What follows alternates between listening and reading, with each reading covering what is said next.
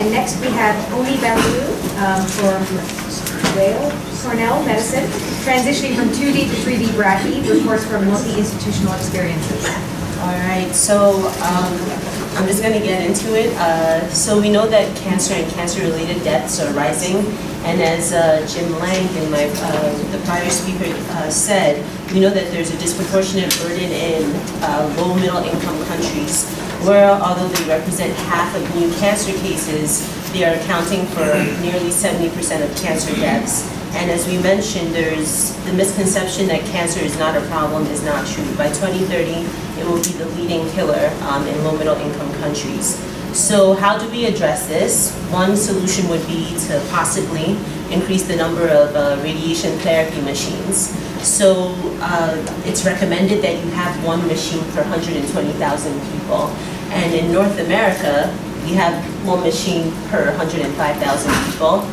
As we said in Latin America and South America, it's one machine per 640,000 people. And on the continent of Africa, it's one machine per 4.8 million people. So clearly some disparities that exist. So fortunately, there are programs that are trying to address this.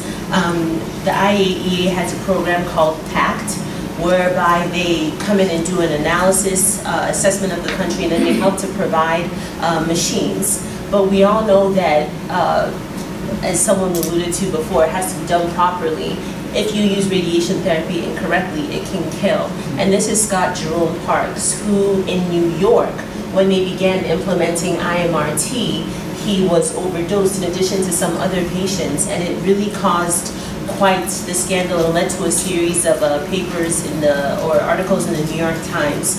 So it's very important that we target treatments properly and safely, because especially when we do it in a country that has one radiation therapy center, you have the ability to make a big impact.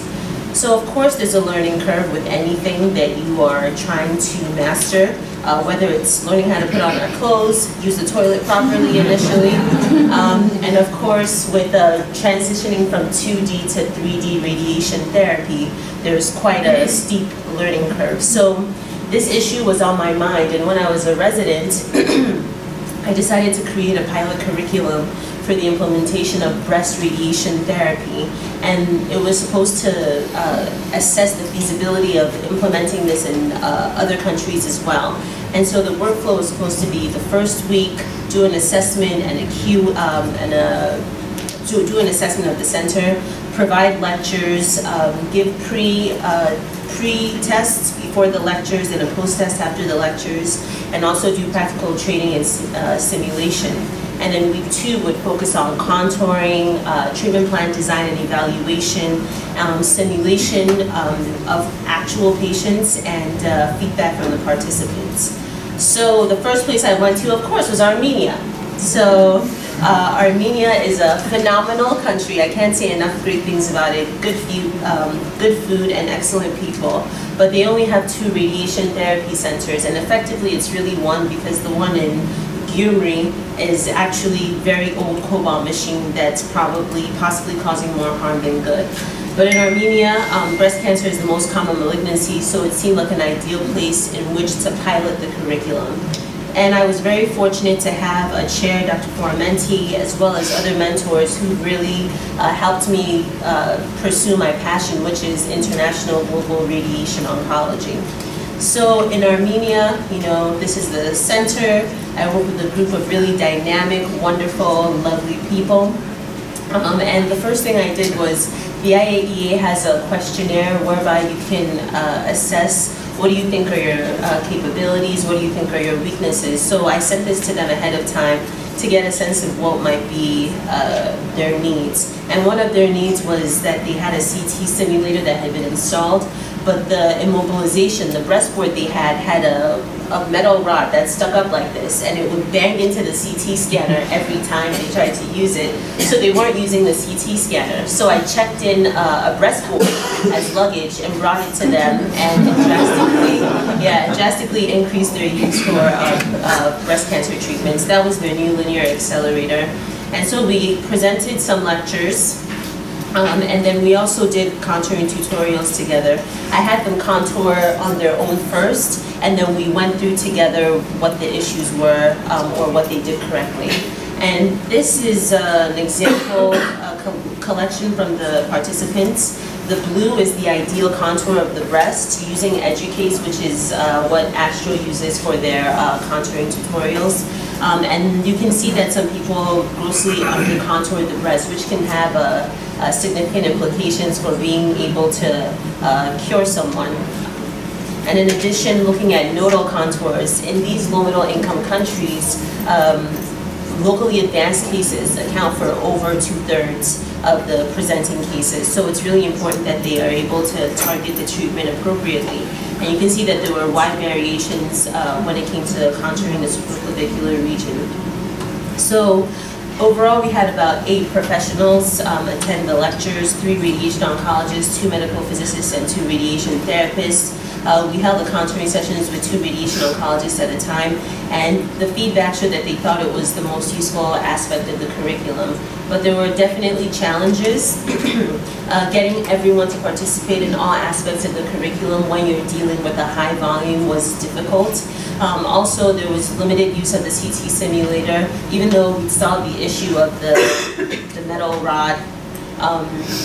There's a cost. They have to charge more if you want a CT simulation. So that kind of restricted us in that sense. And also lack of multidisciplinary participation. I was a resident and I came in and they said, okay, please set up the breastboard, it's in pieces. When you walk in here, the breastboard's already set up, you just come and see if the patient is appropriately set up. So I realized that I needed to get other individuals involved. So now we're hoping to move forward also with a gynecologic curriculum for Armenia. And in addition, we've been using teleconferencing to keep in touch and discuss breast cancer cases. And we're hoping to do the same with gynecologic cancer. This is our initial visit where I took a radiation therapist with me. And of course, I was willing to, be very hands-on in the simulation activities. In addition, we've also piloted the curriculum with some changes in Gabon. So after the initial learning experience in Armenia, we went on to Gabon where, of course, breast cancer is the most common malignancy, and it represents about 52% of the female cancers that had been diagnosed. And we got a grant from the Mario Einaudi Center at Cornell University where we're implementing the breast curriculum, implemented the breast curriculum. And you can see in the first picture, top left, that's the entire department. Again, I came with a radiation therapist, and that is Luisa, the young, tiny, petite little girl. She was a research assistant that came with us, and Mohammed is the second from the right. He is an incoming radiation oncology resident, so it was great to get multiple people involved. And that enabled us to get a lot more done, to administer pre-test and post-test. We did the assessment of their workflow in the initial days. We gave the lectures, and we actually built a prone breastboard while we were there. I tried to fly one from the States, but they ran out of supply. So we went to a carpenter and built a prone breastboard in Gabon. That had its own issues, but in the interest of time, reach out to me if you want to hear the details. So again, this time we had 13 radiation therapy professionals. The pre-test showed improvement amongst the radiation oncologists in terms of what they picked up from the lectures. For the radiation therapist, it was less dramatic. There's still a lot of ground to be gained, and part of the issues may have been that there was a language barrier. So we attempted to translate the questions into French because Gabon is a French-speaking country, but I'm not sure that the material that we gave it in English, and then Mohammed, who knows French, who's the radiation oncology incoming resident, he would translate, but maybe something was lost in translation, so the radiation therapist just didn't pick it up as well. Also, they weren't as interested in contouring, even though they needed it. I don't know if there was a dynamic of, there was a lot of males, and I don't know if, I noticed that the women would contour with me, but a lot of the men stayed away, so I'm not quite sure what that was about. And in addition, the medical physicist also requested that they have more medical physics related material. So moving forward, we're going to be looking to implement the curriculum in Ghana and also in Nigeria. And I welcome all, and any interested participants. And I wanted to thank Dan and all of the individuals here, because you're toiling away in your own corner and you have no idea what's going on or if anyone cares. And to come here and see all the wonderful work that you're doing is really inspiring. So, thank you.